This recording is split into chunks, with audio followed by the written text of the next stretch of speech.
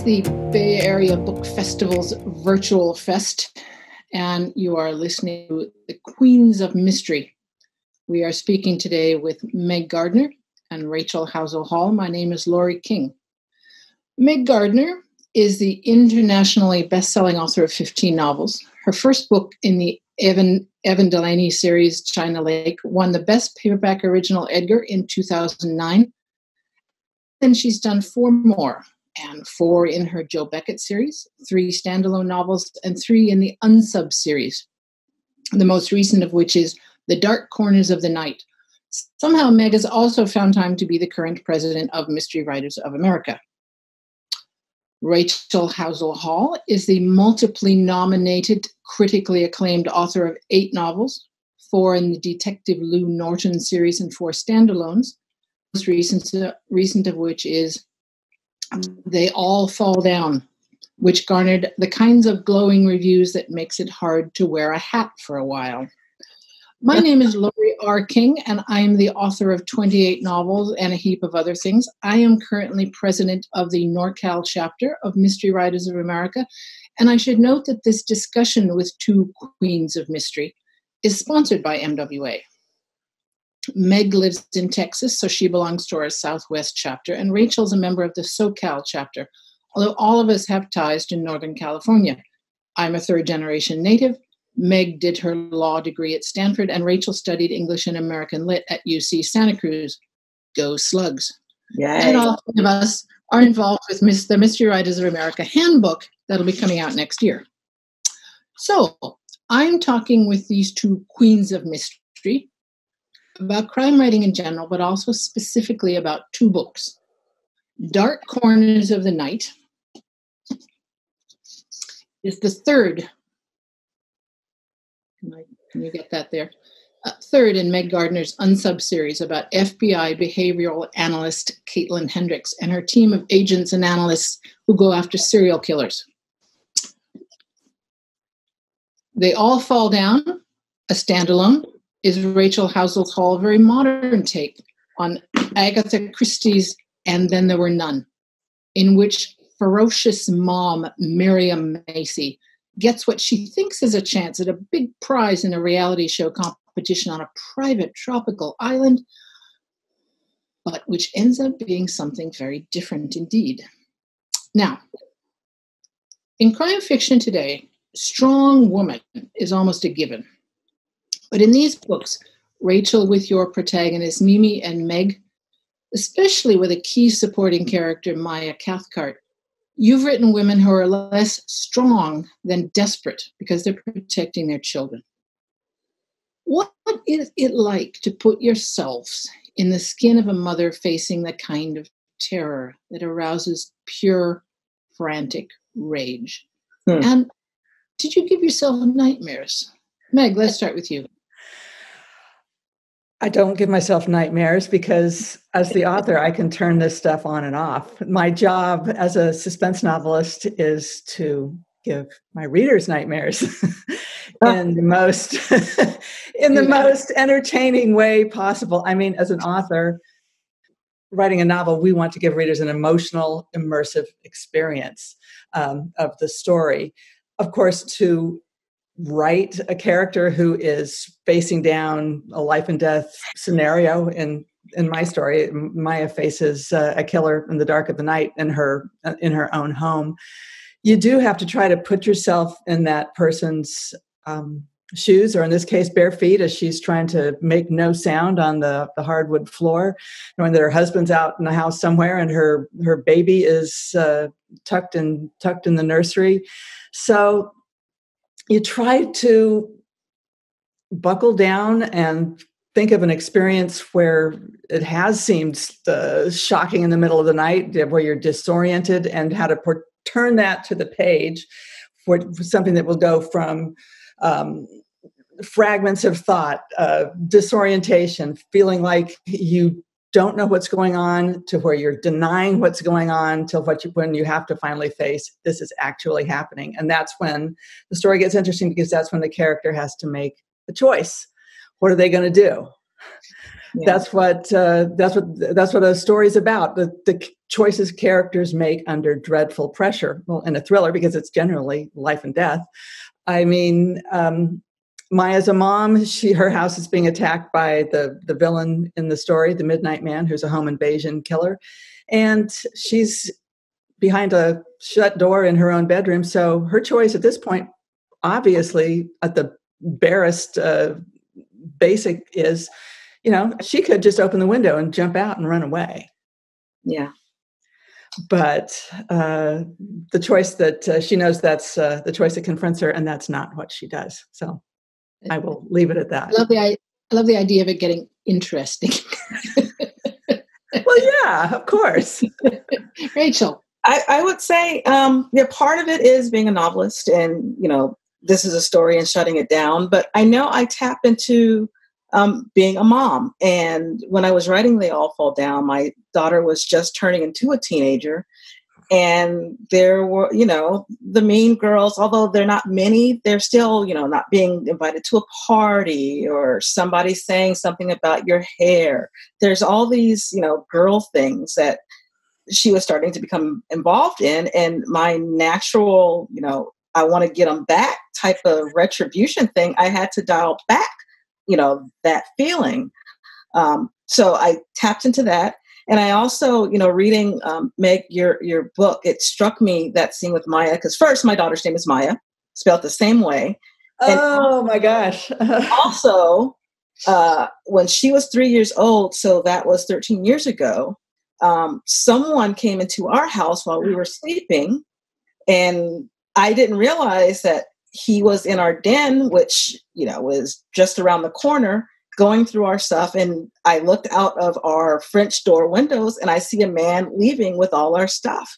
And I hop out of bed and scream, someone's in our house. I go grab my Maya. My husband jumps up with a machete that we keep under the bed and run out. I call 911 and the helicopter's here within 3 minutes. And, that scene and that protecting my daughter more than anything, it just comes over you. And that's why that scene in particular, it really stuck me and stayed with me, because before becoming a mom, I didn't, you have these hypotheticals in your mind, but it isn't until you're there and that you would do anything for this kid that leads you running into the street with a machete or on a tropical island off of Mexico because you've gone a little too far protecting your kid.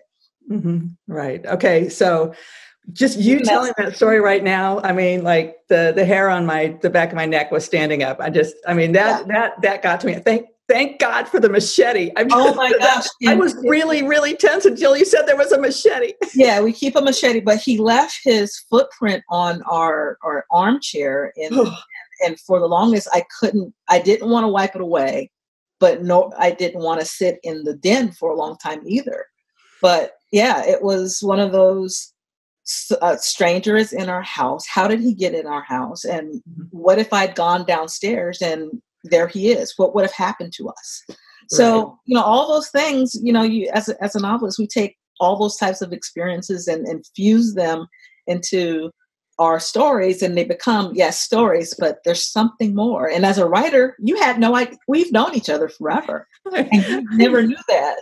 No, because we're always saying hello at a conference or something. We never actually get the chance like this to sit down from 1,000 miles apart and talk. I know it had to take a pandemic for us. Right. Yeah. But thinking about now where you draw from to pull out a scene like that, I mean, some things you need time to process before you can really write about them in a way that's not going to make you relive it. Yeah. But you have to judge as an author how deep you can pull from your own basement, as Stephen King calls it, to get the material. But I know, I mean, I've got 3 kids. I know my mom I think she still keeps a list of everybody who was mean to me in 3rd grade. It never goes away. It's like Arya Stark. Voodoo dolls. Right. But even Caitlin, she doesn't have a child, but the way she connected with Hannah was maternal like. I mean, even more than Rainey, who probably had her own thing going on, thinking about her kids and getting back to them. But I think that's in many ways our characters have this need to take care of someone or something or get back at someone for doing something wrong. Precisely. Yeah. Even to their detriment. Yeah.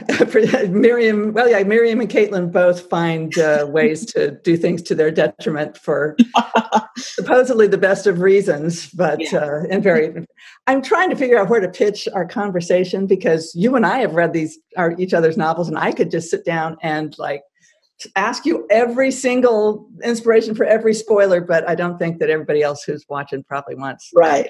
Well, let's talk about picks, Laurie.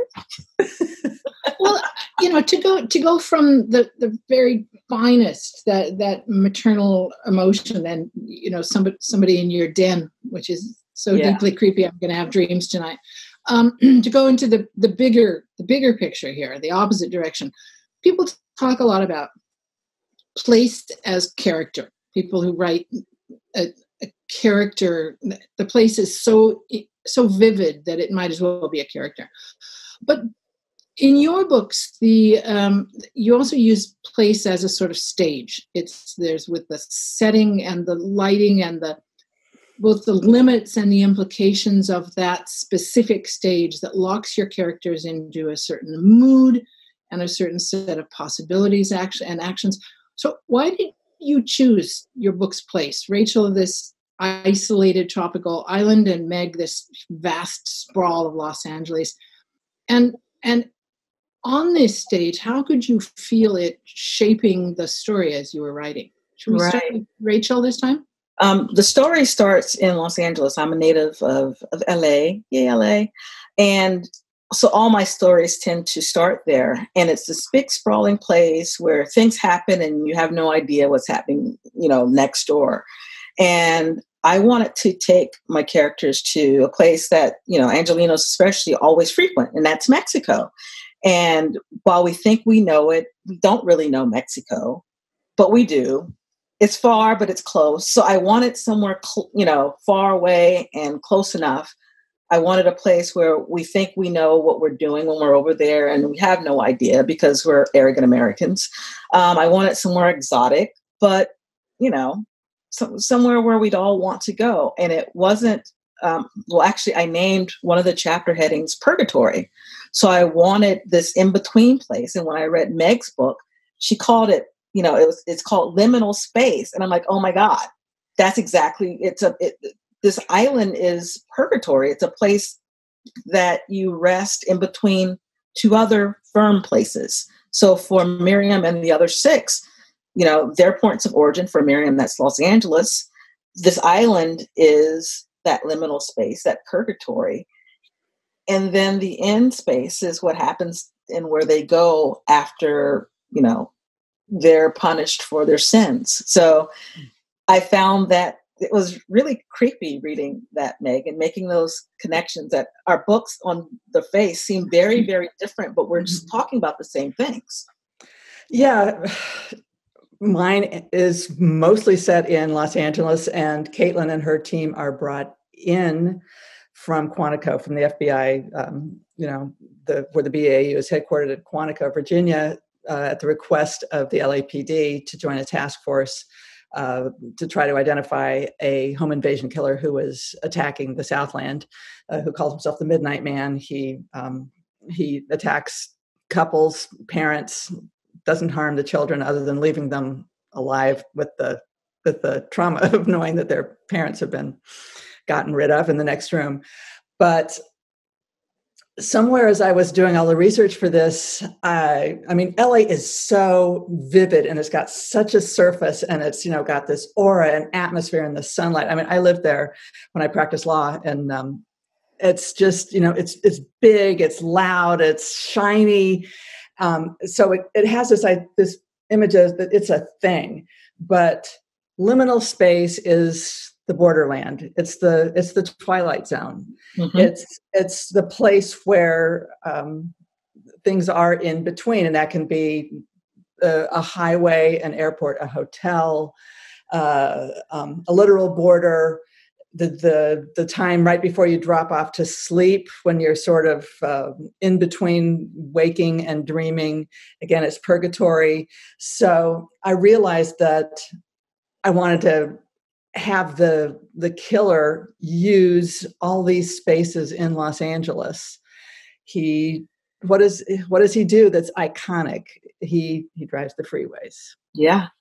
That's how he has managed to keep from being associated with a particular neighborhood, because LA is just infested with all these roads, and he uses them as his entry and exit. And of course, while he's on them, he's nowhere. As Caitlin realizes at one point when she has to stop on the freeway and get out of the car at an interchange, and she realizes how disorienting it is to be the one thing that's not moving in this rushed space. So it takes him a while to figure out how the killer is using this seam in Los Angeles to keep himself invisible. It's funny because I take Miriam exactly from that space, from Los Angeles, where it's big and neighborhoods and everything is there, and I put her on this tiny island where, you'd think she'd feel like maybe not as disoriented, but it's wildly disorienting for her because, the island is doing things to people that she never thought it would be. This beautiful house that she covets, we all go to Zillow and it's like, oh my God, look at that island. Ooh, look at that house. And she's in this place that should make her happy. And it's quite the opposite. It's trying to kill her. And she escaped a city that, everyone thinks, LA is trying to kill them. But here on this island, it's actually happening. Right. And I think, putting it in Mexico, there's another thing I think that really, that reinforces her sense of isolation, because Mexico is a lure. It's the place you go to get away. But you do now need to have a passport there, and you are in a foreign country where different language is spoken, and you are not on your home ground, and you are the alien there. Yes. And exactly. It adds another level of uncertainty to everything that's going on. But again, right. In the best way. Although even some of your characters, Meg, in the book, are not native Angelinos, and so they come out, and it takes them a little while to realize exactly how LA is made. Right. Well, Caitlin Hendricks, who's the protagonist of the series, she's a Northern Californian. She was born, raised, regards her heart as belonging to the Bay Area. So naturally, she has a bit of an attitude about Los Angeles that she can't help. What you mean? No matter how she's there to try to save everybody, but she can't help herself but saying, well, in Berkeley, we wouldn't do it this way. So. Yeah, right.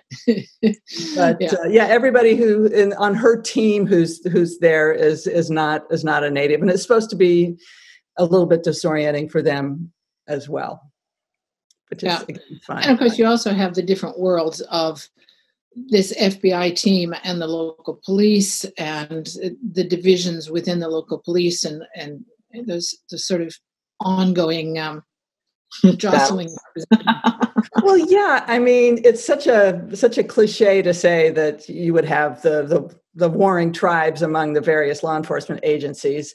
I didn't really want to have that, but I did want to indicate that they're handling this huge case that has swamped, two major law enforcement agencies, so to the point where they have called in the FBI to give them an additional perspective. But at some point in the story, Caitlin realizes that, number one, it is the locals' investigation, that she and her team, they could not take it over even if they want to. It's not like the feds riding up and saying, okay, this isn't Die Hard. They're not going to say, the FBI is here now, because they are invited guests. Another great LA story. Right, of course. But the reason that so many of the local investigators are on edge is that this is their home. they their their turf is being attacked. Their families are in danger, and so it's all extremely unsettling for them on multiple levels. So, what I liked about your story and what I try and infuse in my stories, LA is just it's as much a hometown to those of us who live here as Omaha, Nebraska. There is quiet here. There are neighborhoods here. And for Miriam, her leaving there for this supposedly better space, she can't wait to get across the Sea of Cortez again, to get back to, this little ghetto where she now lives because she is divorced. But she'd love to get back to that space, that neighborhood where she sees herself as the witch who eats children, Right. Yeah. Do you want to talk or just tell everybody else a little bit more about the story, or do you want to let them go and dig into it themselves? Because it's such a great idea. Miriam is recently divorced, and she's having some legal problems because she stepped over the line some, or completely, depending on your point of view, when defending her daughter. And she has this opportunity now to make money by going on like a Big Brother type reality show, she thinks. And so she heads over with 6 other people thinking that she's going to win this money that she needs to fight for her this case that she's been not necessarily arrested for, but is being sued for. Mm-hmm. So, yeah, that's all I'll say. Okay. Yeah. Shenanigans and shenanigans. Yes. Yeah. So when you're doing world building, there's a lot of world building in a standalone, and in a series, there's a kind of long-term character arc that often comes into play. Both of those require a certain amount of backstory, and I noticed that you both write series and standalones. I think that it's some of us write numerous series, which at what point do they become standalones in series? I don't know. But so when you're writing either series or a standalone, how do you make use of your character's past? How do you choose how much to reveal, how much to, if you're doing a series book, remind readers of what came before, or if you're hoping to bring in new readers, give them enough to fill in the blanks without dumping a huge info dump on them. Talk a little bit about backstory for your characters. Either of you? Rachel? It was different writing this standalone after writing 4 Lou books. For me, I would say procedurals are a little easier because I have this set world for her, and I discover new parts about her with every new book, but I still have that foundation of who she is, what she does for a living, not even what she believes, because she questions what she believes with every case, what she thought she knew or what she thought she loved and craved, not necessarily. But there was still some foundation there. For Miriam, I used, it's basically the 7 deadly sins are what the characters are.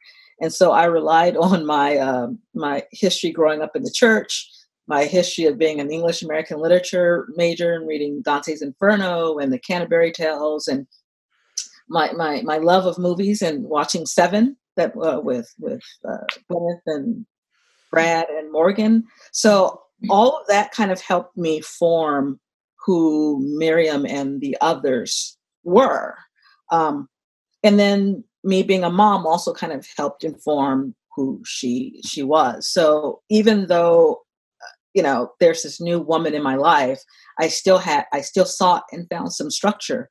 For her backstory, that, you're right. You don't want to just dump all this stuff out. And so I tried for each of my characters to pull out why they were on the island and I made their backstories into news stories, news clippings. And that was my way of kind of giving some information in a formal way, but I tended to, other than that, sprinkle it throughout the story. Yeah. Yeah. I love writing series. I love writing standalones. You love writing. I love writing, yes, but you do find the work falls in different places with each. I mean, with the first book in a series, you are building the entire world from scratch, the same as you have to do in a standalone. After that, a bit of it, it moves along to the next book as well. You don't have to decide exactly who Caitlin's mother is because people have met her. You don't need to explain exactly where she grew up because we already know that. We know who her best friend is. We know that her dad was a cop, which is why she has gone into law enforcement herself. And so you have all of that already established. The trick is to create a new story on that foundation that moves it along just enough that everything can feel fresh and familiar at the same time. It's like they always joke about Hollywood, give me something new, exactly like we've seen before. Right. Yeah. So you want the characters to grow, but they can't become a completely different person. I mean, with a standalone, often it's because you have an idea for an amazing character and a huge hook for the story that is going to affect their life, and certainly in a thriller, generally in a very limited period of time. Right. So they might be very different by the end because of what they've gone through, but then their story's over. You don't necessarily have to worry about what's going to happen 5 years down the line for them. So in a series, you do need to give your character a past, a bit that you can explore a bit at a time, sometimes over a number of books.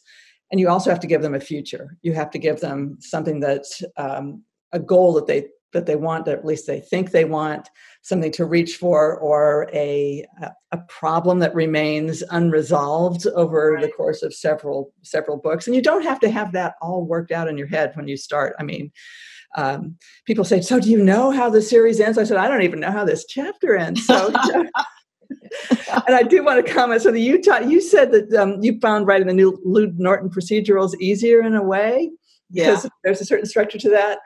When you said that, I realized that the unsub books are the first novels I've ever written where the heroine is in law enforcement. All my other books have had people who are sort of in the legal world, but adjacent to it. They're either a lawyer, journalist, a consultant to the police on, forensic psychology, or they're on the run from the police, or helping somebody out. And I was trying to figure out why. I finally realized, of course, if I want a series that's really going to have legs, it's good to give someone a job that crime, because she's, until human nature changes, she's not ever going to be out of work. So. Not ever. No. And I'm wondering whether I have a subtle issue with authority, or I just didn't want to do the research. Well, yeah. There's a lot of research, and there are a lot of rules if you're writing a very realistic character. And I find Caitlin realistic. I hate when, I read about women, and even Black women, snapping back at their sergeants and things like that. It's like, that's not real. I mean, you can, but there are repercussions to your attitude, and we don't get to do those things that men do. So when I read it, it's like, whatever, okay. But Caitlin was I liked her a lot. She knew when to step back and to shut up. Well, good. It took her a few times at first, because she did think that she knew more than some of the people who had been there. And they put her in her place, and that's how it happens, right? Right. Somebody comes to you, some little law associate who just got out of school, last year and took the bar. She may think she's hot stuff, but you're certainly going to say, girl, you need to sit down. That's social media. Haven't you noticed? It's Twitter. We're all the center of our own. That's right. So when you're writing all these different things, ranging from police procedurals to thrillers to sort of PI type things, what what sort of thing feels most natural to you? I mean, you remarked that some were easier because they didn't have research. Right. But what kind of writing feels more natural to you personally, and which kind is a challenge and is fun to meet because of a challenge? Right. For me, I love dialogue. So dialogue is something that just comes to me quicker because I like sitting and listening to people. I like how people shave their words or shape their meaning, and there's subtext underneath there. I eavesdrop a lot, so I like hearing the rhythm of people speak. I guess that's one reason I like Elmore Leonard's writing a lot, because there's that rhythm of speech and people spitting words at each other and not listening to each other. Plot is a little harder for me because I just like hearing people talk, and it's like, okay, now what are they talking about? For a book, it has to have a point. Yeah, there is that. Yeah. Right. Yeah, I love writing dialogue, and I think it probably started out with Elmore Leonard as well, or watching the Rockford Files or something. That my first book that I attempted to write was going to be some kind of a sting sort of, caper novel, and I thought it was just going to be perfect because all I had to do was just write chapters of banter. Just, these people, just great characters, and they were just going at each other, and I was just cracking myself. And I got like 65 pages in, and then I didn't know what was going on.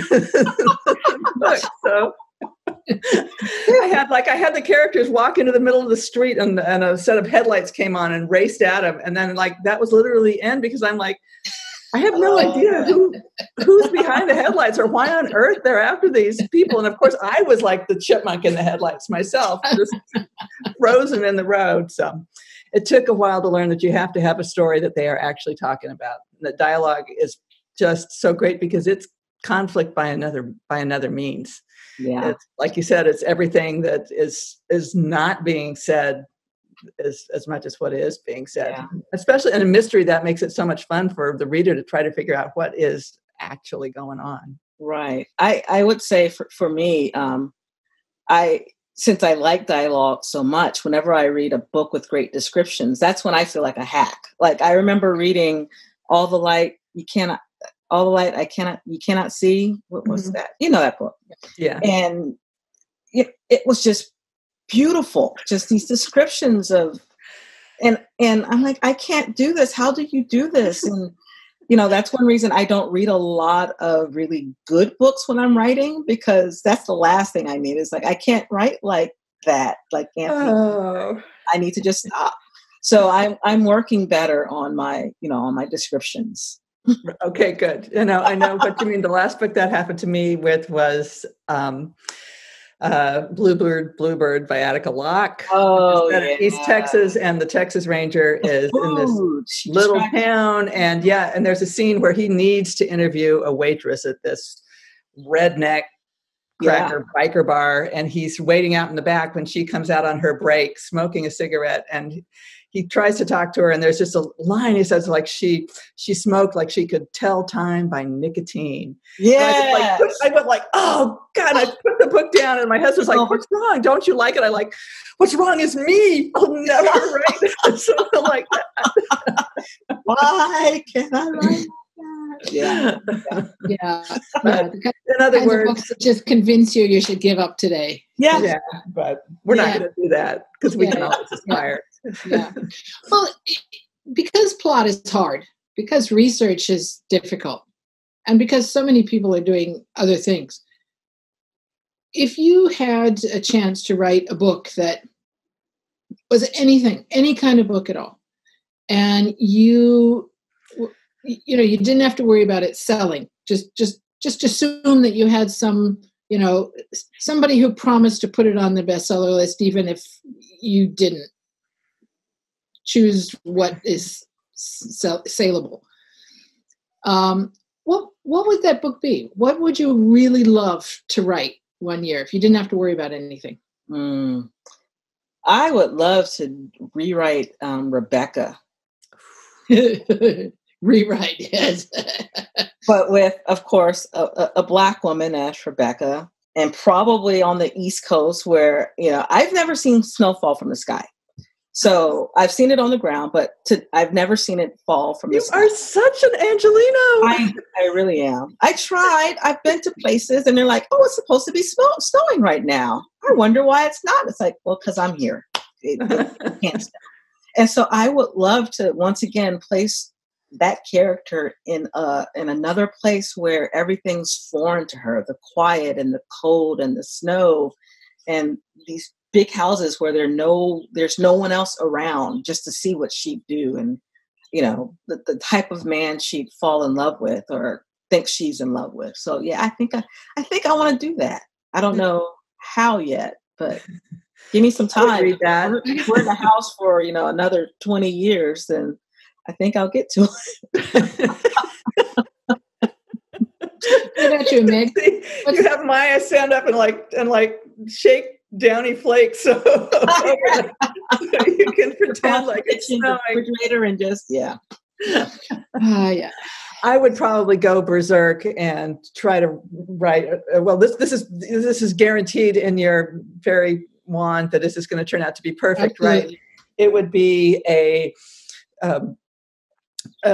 techno-politico thriller with a comic subplot that's got some kind of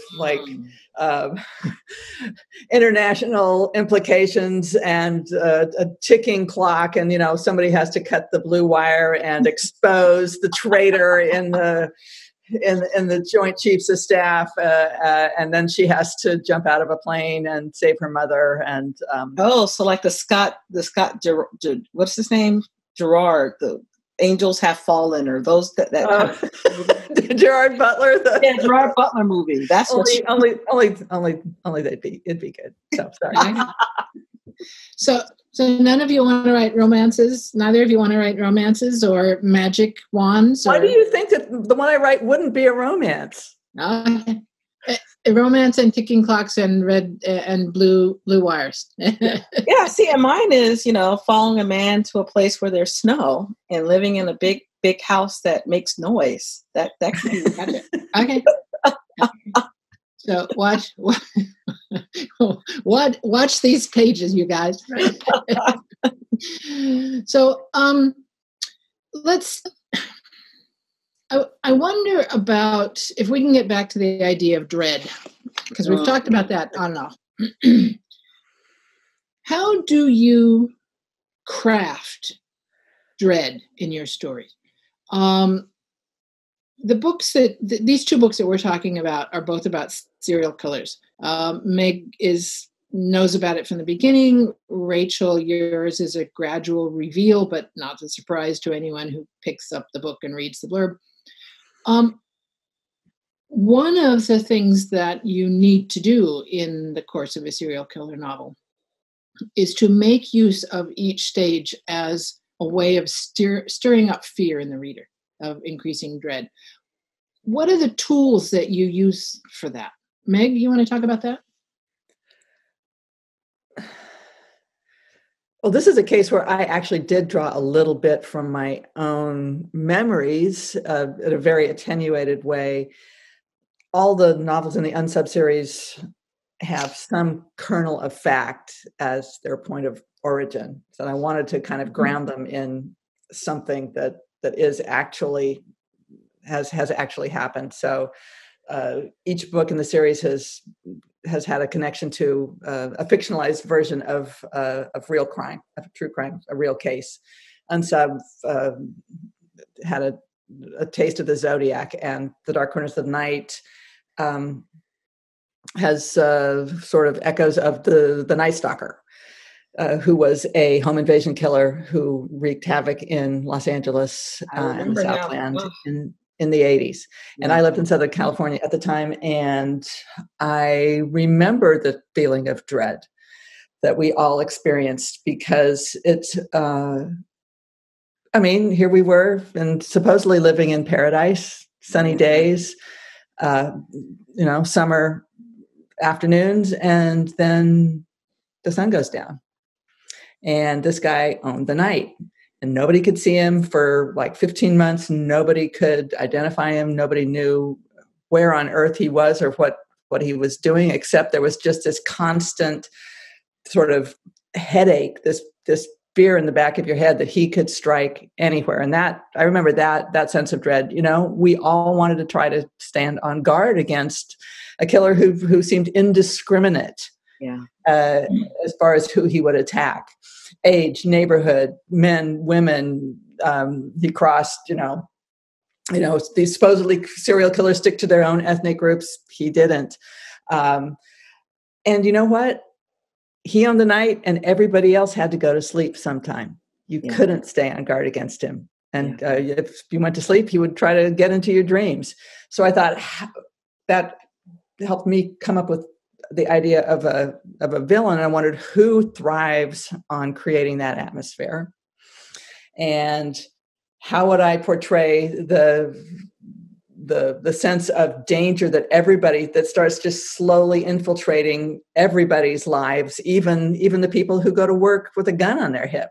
They start to worry about whether they and their families are safe, and then they feel the additional responsibility to try to stop. Of course, I have a killer who's slowly escalating. The attacks are coming more quickly. You create the dread by, in my case, I put readers occasionally into the killer's point of view.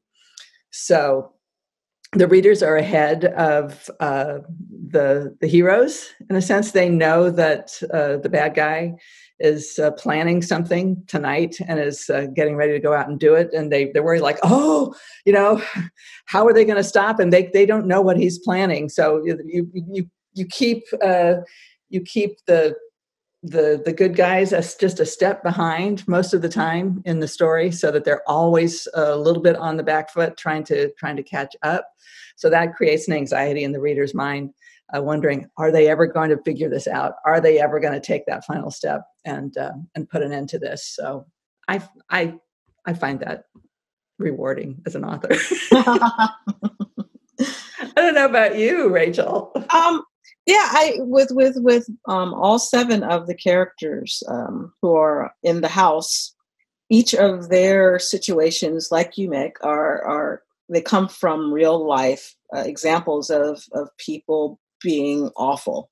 So there's, Miriam with the cyberbullying, and there's, Javier, who's a cook who owns a restaurant that sells big food, where they have like 20 stacks of hamburgers. There's a place in Vegas that has stuff like that. And I wanted her, though, to be the arbiter of dread. No one else thinks they've done anything wrong in their lives. They feel totally justified. And that's why their ends are as quick as they are. With Miriam, though, I wanted her to see, just how sins are repaid with the people around her. And in that, there's this dread she feels that something is she here for this reason with this girl who hurt her daughter? She wonders, am I a bad mom? Am I not justified? And so I wanted her to feel that. And I wanted the reader to kind of step back and think about all the little hurts they've done to other people. And are those hurts something that would land them in a bad place or in purgatory? Because, a lot of times you go through life saying things to people without a second thought, and that destroys someone or leads someone to self-harm, or, everything we do affects someone else. And that was my point. And in doing that, I wanted that kind of self-reflection that Miriam does throughout the book. And she pulls back sometimes saying, I was right in doing what I did, but then something else happens and maybe I wasn't right. So I wanted more of that self-reflection that has her teeter once again in that space of good and evil, to see if, is she good? Is she bad? Does she deserve an ending? So, yeah. I like those. I like the gray spaces in everything. I think gray spaces, you get to play a lot. And I think it's a very I don't think anyone's ever 100% good or evil. And I hate reading about those types of people, and I think everyone hates reading about those types of, what are they called? Sally Ann's or whatever. Mary Sue's? Mary Sue's. Mary Sue's are off with their heads with Mary Sue's, because no one is like that. We all have our blind spots. Mm-hmm. And sometimes our blind spots, though. Miriam becomes such an interesting narrator because she is unreliable. I mean, this is again another cliche, the unreliable narrator, but because she has a lot of times she has lied to herself about the motive of what she's done, but she is in purgatory rather than in hell because she can realize that she gets glimpses of the truth and is willing to at least tentatively reach out and touch it and try to acknowledge it at some point. Right. And even Caitlin, who, if you've read the other two books, she struggled with a personal issue with the cutting. And you think, she's stronger now. She has a wonderful lover and her best friend and this great job. And so she should be okay. But she is not okay. And she will never be okay. And that's fine. That makes for a wonderful character. That makes for a wonderful life of this series, because you worry about her and there is dread as a reader. It's like, is she going to be okay? Because you want her to be okay. I know. Don't look so worried. I think it's okay. Coming back for another book, so she's hanging in there. Yeah, but is she getting closer and closer to that point where she may not be able to come back for the other book? Because she has a lot going on. I mean, all these people that we write about, yes, they're make believe, but in some ways, they're not. Because they represent not necessarily people we know, but situations we've all been in where we feel helpless and desperate. And that's my cat going. See, he's helpless, desperate, and he has an opinion about this. But that's what makes life interesting and scary and worth writing about. Yeah. Now, the two of you are both active in Mystery Writers of America, with Meg as the president, and Rachel, you've been on the national board. Both of you go to a lot of conferences and writing workshops. And Rachel, I hope Left Coast Crime gives you another chance. Oh my God. Because obviously I was waiting for that. I mean, to be guest of honor and then to have this bloody pandemic, that means that is my life, though, Laurie. That is my life. I constantly. You get another chance. My first book was published on the first anniversary of 9/11. Yeah. I'm sorry. Yeah. So so conferences and workshops and organizations and things like that. Obviously, the two of you both think that these are worth doing, but I wonder if you could say a little bit about what you have gotten out of them in the past and why do you continue to go to them, both as community builders and as help for your craft, the craft of writing. Rachel, to start with you.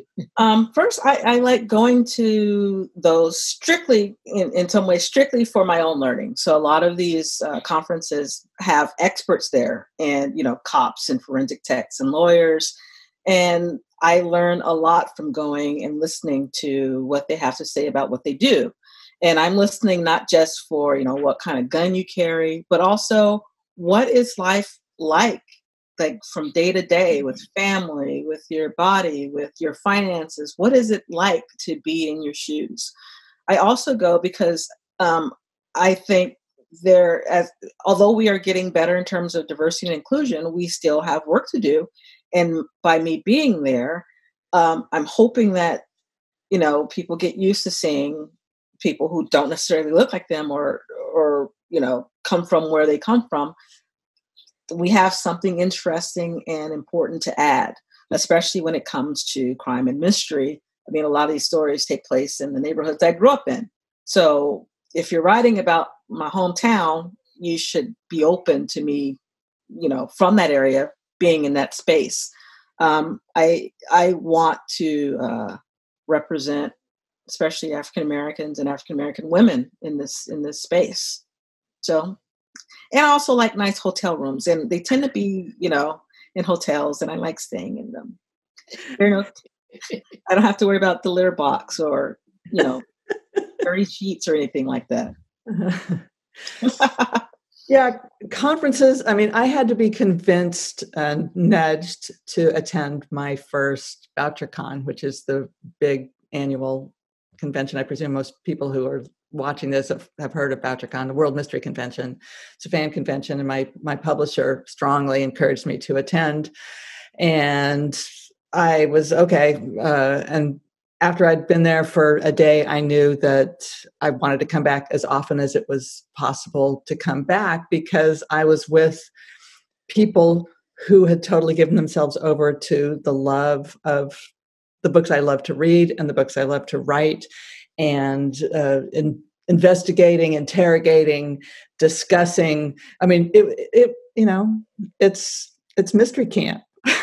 Yeah, you don't feel like weird for writing about murder and death. Right, exactly. And and you can all be just as goofy and geek out over the books you love, and like chase an author down a hall or not, and try to and find a way to connect with other people who are other authors. Again, some conferences do offer a lot of craft courses, and those are so interesting just to get another writer's perspective on. But one of the huge things I learned from going to conferences was to connect with people who are readers, because anybody who comes to a book festival or a conference is dedicating their free time to investing in the genre, in the work that we do.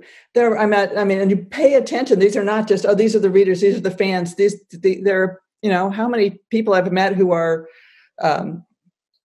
physicians who take their annual vacation, getting together with a friend at a conference, and they're talking about their cardiology practice, or a school bus driver who has been reading mysteries, between routes for the last 35 years. And you realize how wonderful it is to meet people whose day-to-day lives don't revolve around this the way ours do, but they are, they're the people that make our work possible, because they buy the books. Yeah. So it's wonderful to get together with them. I have so many friends I've made who, some are writers, some are,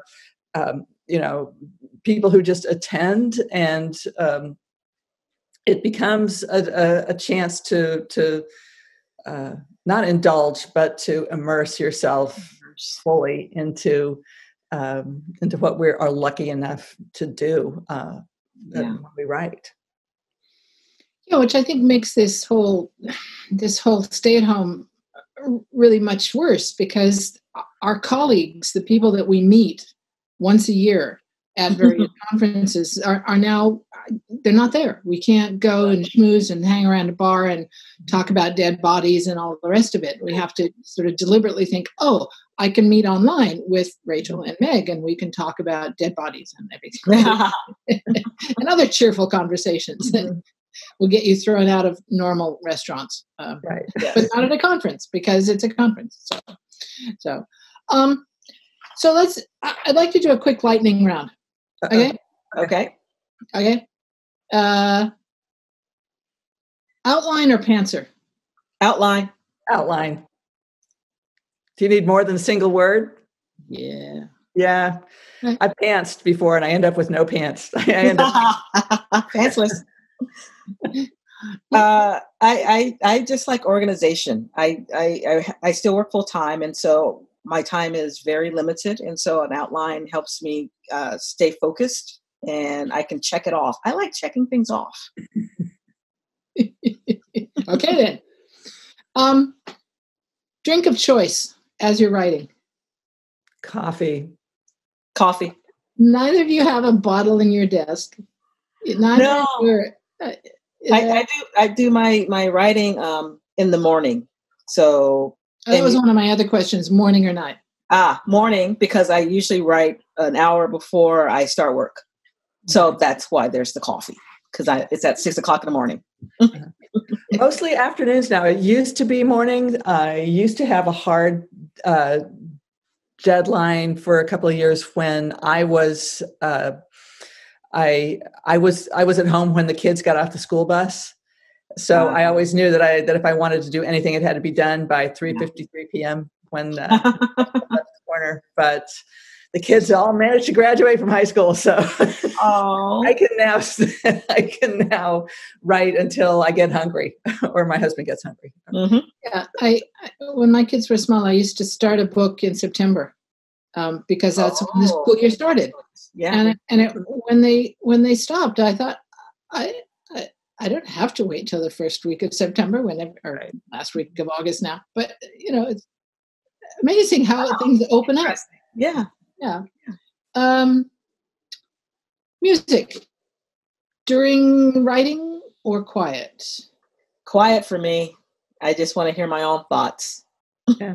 Quiet. And if I'm going to, I can edit with music, but it has to be usually a soundtrack, something that's got an emotional sweep to it, but not lyrics, because otherwise I'll start singing along. Yeah. And then I'll stand up and I'll start waving your moving hand around. Yeah.